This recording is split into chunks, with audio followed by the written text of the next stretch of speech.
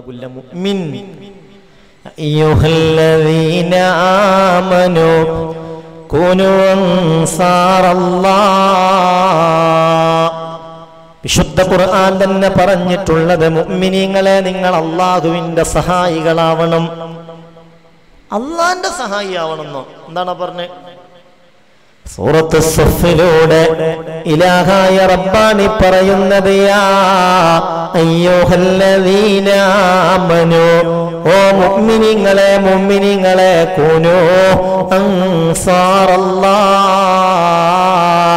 നിങ്ങൾ അല്ലാഹുവിന്റെ സഹായിയാവണം.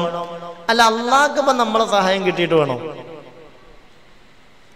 അല്ലാഹുക്ക് ഇപ്പൊ നമ്മളെ സഹായത്തിന്റെ എല്ലാ ആവശ്യമുണ്ടോ? ഇല്ലല്ലോ. പിന്നെ എന്താണ് ഈ പറഞ്ഞതെന്ന് ചിന്തിക്കും മുഅ്മിൻ. അല്ലാഹുവിന്റെ സഹായിയാകണമെന്ന് പറഞ്ഞാൽ അത് അല്ലാഹുവിന്റെ ദീനിന്റെ സഹായികളാവരാൻ, അത് മസ്ജിദിന്റെ സഹായിയാവരാ, അത് മദ്രസയുടെ സഹായിയാവരാ, അത് ദീനി ദഅവത്തിൽ നീ സഹായിക്കലാ. അപ്പോൾ നിങ്ങൾ അല്ലാഹുവിന്റെ സഹായിയായി. റബ്ബേ, ആ കൂട്ടത്തിൽ ഞങ്ങൾ ഓരോരുത്തരെയും നീ ഉൾപ്പെടുത്തണമേ റബ്ബേ. ഇതൊക്കെ ചെയ്താൽ മാത്രം പോരാ, ഇതൊക്കെ കൊടുത്താൽ മാത്രം പോരാ, അതിന് ഖബൂലിയത്ത് കിട്ടണം. ആ നിലയിൽ ഞങ്ങളിൽ ഓരോരുത്തരെയും നീ അനുഗ്രഹിക്കണമേ റബ്ബേ. മുഅ്മിൻ. അപ്പോൾ പറഞ്ഞു വന്ന കാര്യം ഇതാണ്.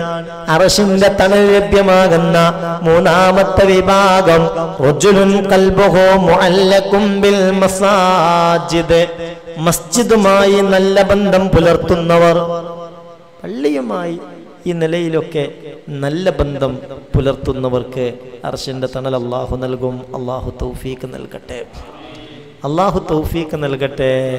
പിന്നെ ഒരു വിഭാഗം റജുലാനി തഹാബാ ഫില്ലാഹ് വജ്തമാ അലൈഹി വതഫറഖാ അലൈഹി.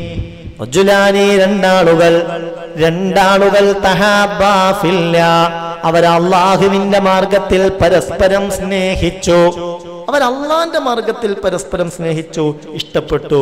വജ്തമാ അലൈഹി വതഫറഖാ അലൈഹി, അവർ കൂടുന്നതും അതിനു വേണ്ടിയാണ്, അവർ പിരിയുന്നതും അതിനു വേണ്ടിയാണ്. അള്ളാഹുവിന്റെ മാർഗത്തിലുള്ള പരസ്പര സ്നേഹത്തിന് വലിയ കൂലിയാണ്. പടച്ചോൻ തൗഫീഖ് തരട്ടെ, അല്ലാഹു തൗഫീഖ് തരട്ടെ. ഒരാളെ അള്ളാഹുവിന്റെ മാർഗത്തിൽ ഇഷ്ടപ്പെടുകയും അയാൾക്ക് പരമാവധി ഉപകാരം ചെയ്യുകയും ചെയ്യുന്നതാണ് അമലിന്റെ കൂട്ടത്തിൽ അള്ളാഹുവിന് ഏറ്റവും ഇഷ്ടമെന്ന് ഖാല റസൂലുള്ളാഹി.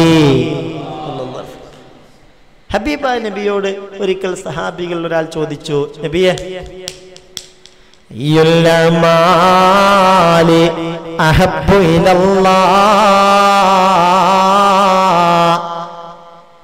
അമലുകളുടെ കൂട്ടത്തിൽ അള്ളാഹ്ക്ക് ഏറ്റവും ഇഷ്ടപ്പെട്ട അമൽ ഏതാ നബിയെ?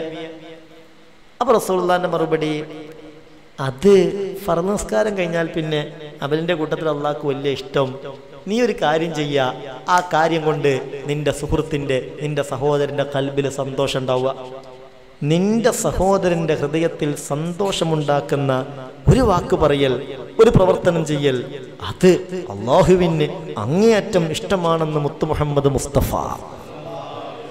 എങ്കിൽ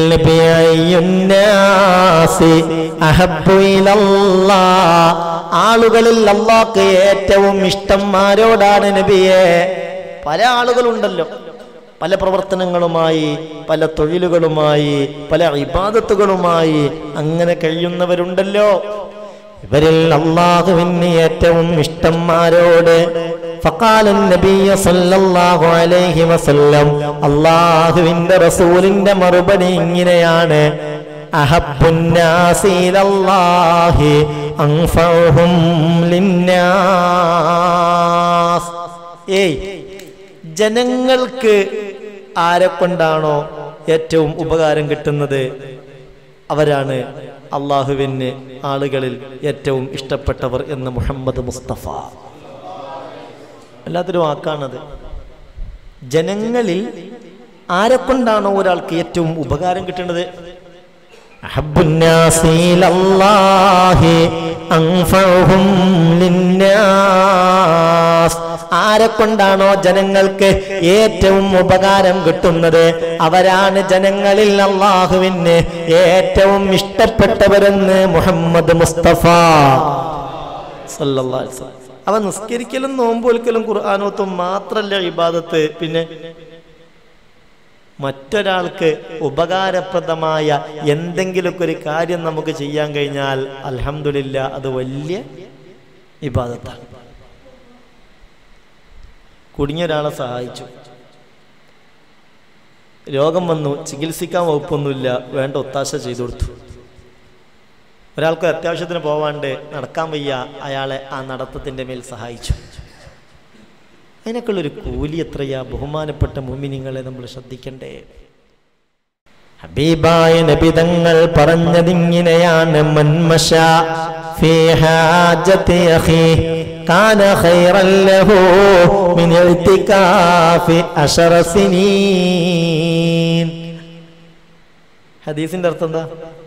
മൻ മശാ ഫീ ഹാജതി അഖീഹി, ഒരാള് അയാളെ ഒരു നേട്ടത്തിന് വേണ്ടിയോ അയാളുടെ ഒരു കാര്യത്തിന് വേണ്ടിയോ അല്ല, തൻ്റെ സഹോദരന്റെ ഒരു പ്രതിസന്ധി പരിഹരിക്കാൻ, ഒരു വിഷമം തീർക്കാൻ വേണ്ടി നടന്നു. എന്നാൽ കാന ഖൈറൻ ലഹു മിൻ ഇഅ്തികാഫി 10 സിനീൻ, അത് 10 കൊല്ലത്തെ ഇഅ്തികാഫിനേക്കാൾ അല്ലാഹുവിന്റെ അടുക്കൽ ഖൈറായി ഭവിക്കുമെന്ന് മുഹമ്മദ് മുസ്തഫ